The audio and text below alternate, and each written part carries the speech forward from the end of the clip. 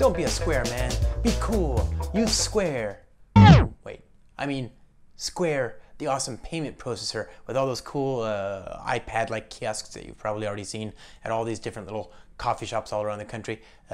Maybe even the world. I don't know. I've only seen them in the United States so far as I know, but they're ridiculously ubiquitous. They're great, and the reason they're great is because they've tried to sort of revitalize and just change payment processing for everybody. And in that journey, they've had to build really, really good boss sauce Android and iOS software, and really, really good, mobile, point of sale software, and just good services, right? Microservices all around. So they've built a pretty interesting stack of stuff. Square has a wonderful HTTP client called OKHTTP, but it's, I assure you, contrary to whatever the name may indicate, more than just OK. It's epic.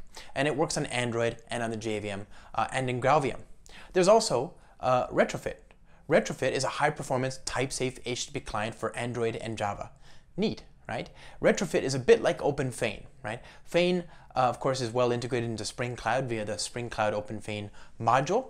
And with Retrofit, you can declaratively build HTTP clients given an interface.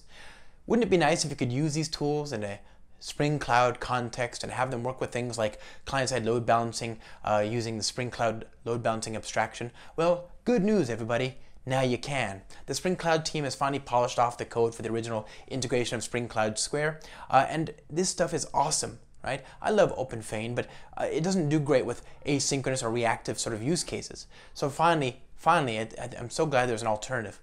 Also, by the time you watch this, there's probably going to be a working integration for GraalVM, so you can use Spring Cloud Square and Spring Native to build Spring Boot and Spring Cloud services that run in your GraalVM context.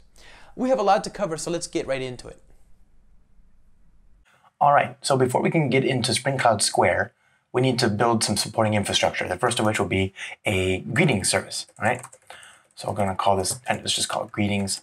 We use the reactive web support. We're going to use Eureka Discovery Client support. And I think that's it. Actually, that's all that we really need. So let's go ahead and hit generate. We'll open this up in our IDE.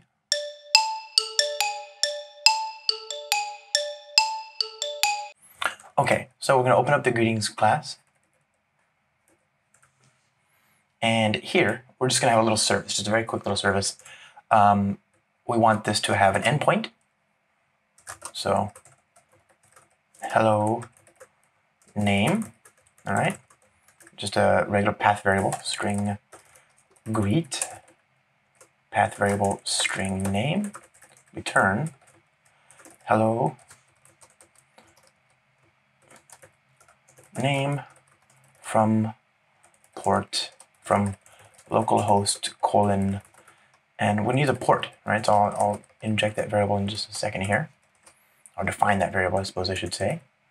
Private int port. And in order to get that port, we need an event listener.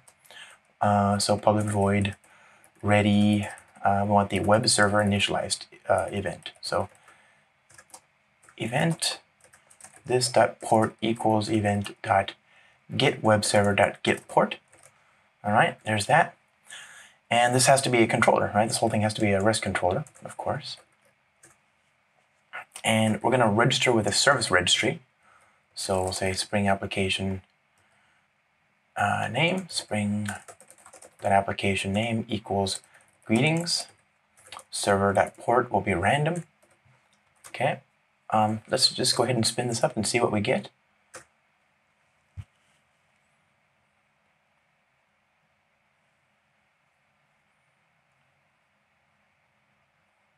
Okay. It's failed because it can't find the service registry, but the service itself should work. For now, localhost 8080, hello Spring fans. Whoops, we don't know what port it is, right? So we are running on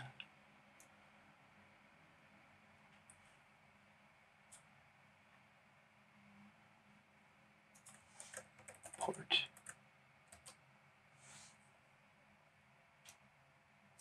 61133. Okay, so there you go. So that's clearly working.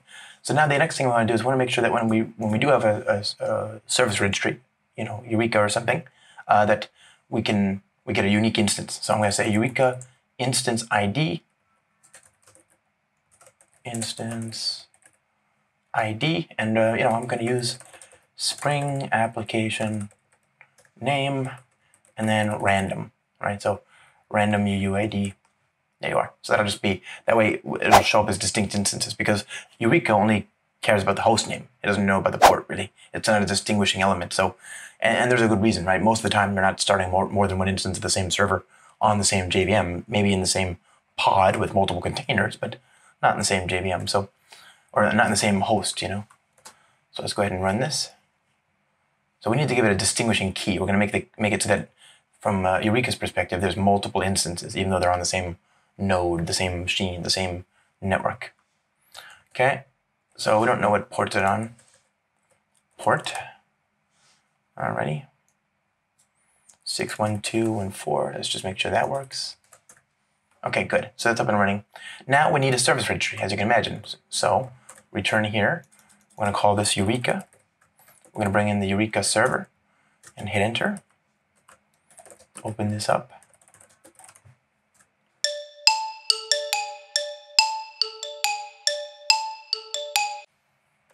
All right, there's our Eureka application.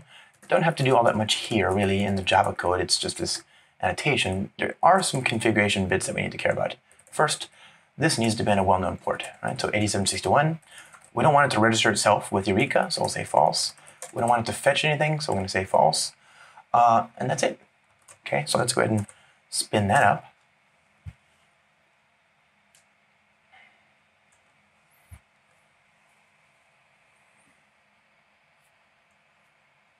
Okay, so now localhost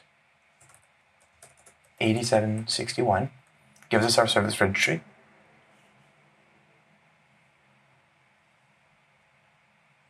You can see there's a service registry. This isn't exactly production grade. I should certainly spin, you know, it should certainly take care to load balance this and to make sure that they have a quorum and all that kind of stuff. You can use, you know, VMware has a platform that you can use, TAS, Tangible Application Service, that will automatically do this for you. You can use the Azure Spring Cloud platform that's jointly developed by, you know, VMware and Microsoft. That'll have a load balance version of this for you. So this is just a demo, but you can see what's happening, right? We have a service registry. Now we need to actually build our application that will in turn talk to all this. So we can use the cloud Bootstrap. Keep in mind, there's no Square support here on the Spring Initializer just yet. So Bootstrap will help us get the dependency management for, you know, the generic foundational stuff for all Spring Cloud libraries. And then all we need to do is to bring in the dependency for Spring Cloud Square itself. We want the Eureka Discovery Client support. We want the web support. And, you know, I think that's it. That'll do it for us now. Maybe Lombok, just in case. You never know. We'll hit generate and then open this up.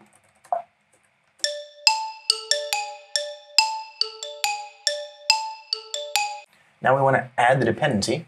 Like I say, that's not automatically provided for you on the Spring Initializer at the moment. So we'll do it the old-fashioned way, just with our hands.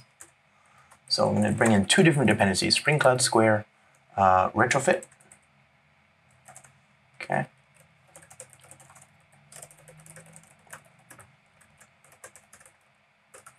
And I'm going to say Spring Cloud Square .version. I'm going to create that property up here.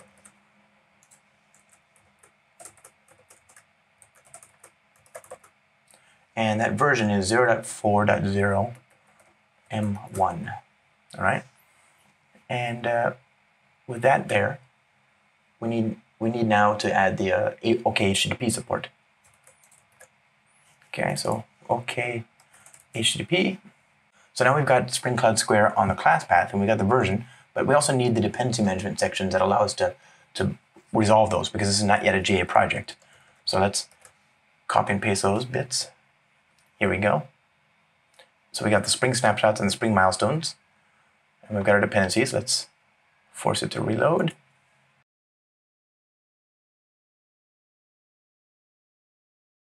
All right, everything's on the class path. Let's go to our code and actually start building our client to talk to it. So the first thing that we're going to use is the retrofit support, which I think is super interesting, right? So here we'll do we're going to create a greetings client, okay? Greetings client. It's just an interface. It's a proxy, an implementation of the proxy pattern. Make sure that you use the retrofit annotation, so retrofit2.http, not the the traditional Spring MVC ones, and give it a parameter. And here you can return all sorts of different things. One thing that you might want to return is a call, which is an asynchronous type. So string hello, or greet. And we're going to use a path, not the path variable, but a path for name, string name, right? So there's this. Okay, so now we want to be able to, this will get turned into an actual implementation once we add the supporting dependencies here. So we're going to give this a name, greetings client, okay, and URL, of course, for now, which instance is already running so that we can test it out. Let's go to the Service Registry. And you can see that this is on port 61214. So HTTP localhost 61214. And then finally, we're going to use the greetings client here in an application runner. So say greetings client GC, return event, let's say for var I equals 0, I is less than 3, I plus plus, gc.greet spring fans var call. Okay. Now we can use that call.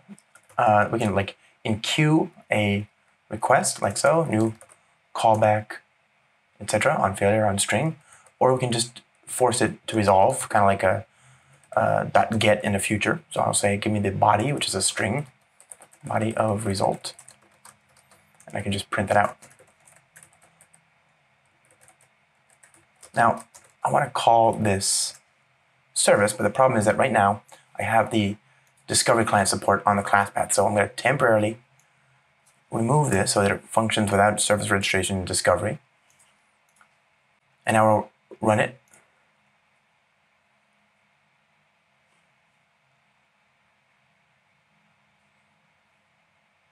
Okay, so there we go. We got a call, 3 different calls, no problem.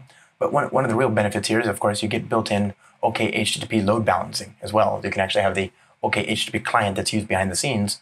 You can have that do load balancing in the same way that you can when you use the regular load balancer, support in the rest of Spring Cloud. So I'm going to go and restore our load balancer support.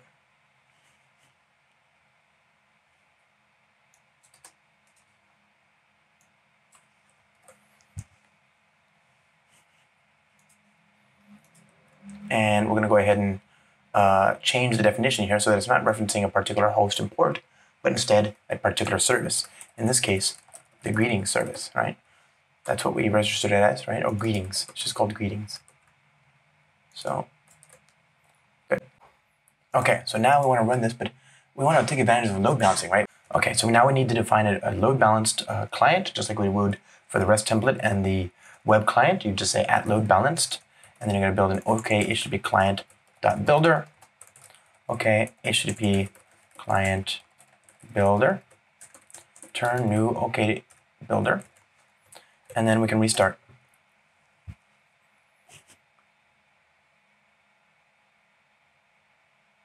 And there we are.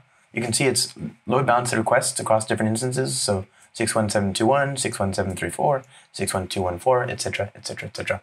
And with that, my friends, we've had a very quick look at some of the support in Spring Cloud Square. Like I said, this has been a thing that's been usable. It's kind of been an experimental code base for years. So I'm so happy to see it get like dusted off, updated, and then made available finally as something that we can build upon. Right? It's still not yet GA, but I think this is how you get from here to GA as people start using it and feeding back to it. The nice thing about this is that, unlike Feign, this has good support for asynchronous HTTP requests. So, in theory, you could use this to do like reactive calls, and in fact, I think you can use it to do, for example, a reactive network call. So, really, really promising. Very, very cool to have that integrated. And it's also a win for people that are already using OKHTTP. This is a very popular client in the Android space as well. So. I'm just very happy about that. All right, as usual, thanks for watching, and we'll talk to you next time.